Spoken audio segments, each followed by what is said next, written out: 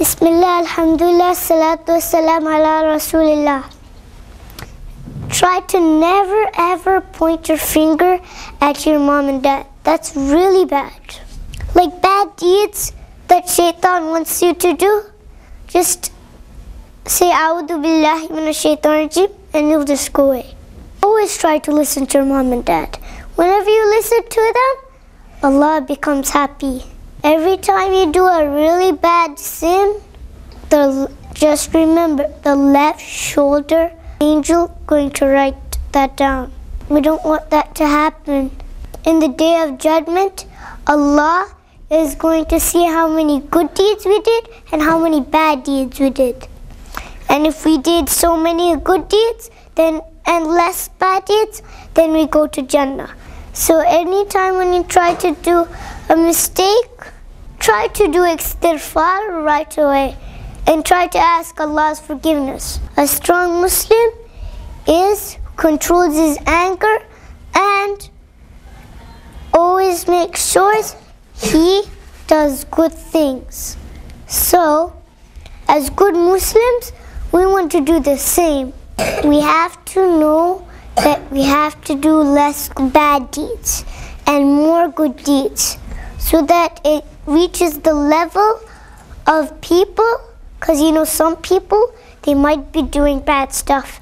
And when they see you doing lots of good deeds, they might become doing all this good stuff. And you do want that to happen and this to happen. And this is what I wanted to say. So, Assalamu alaikum rahmatullahi wa barakatuh.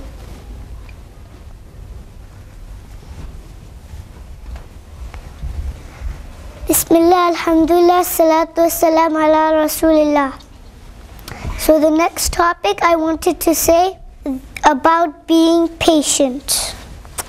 So, we always try to be patient like the Prophet Muhammad sallallahu alaihi wasallam. Being patient is like waiting. Whenever our mom and dad tries to say that we can't do it now, like, you know, you want something to eat, when they say I can't do it right now, what we have to do, we have to be patient.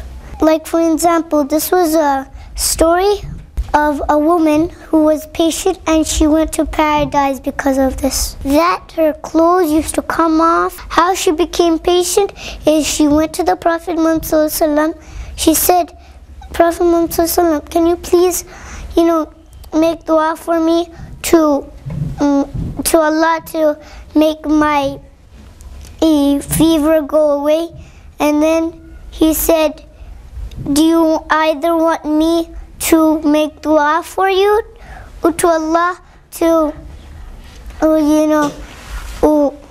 make you feel well from your fever, or do you want to be patient?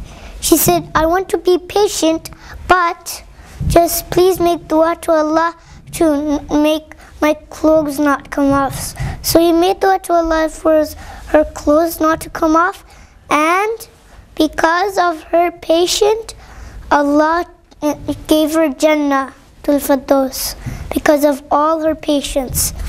So we always try to be patient. For example, when there's something so long to do, that our mom and dad it can't do it yet, then have to be patient.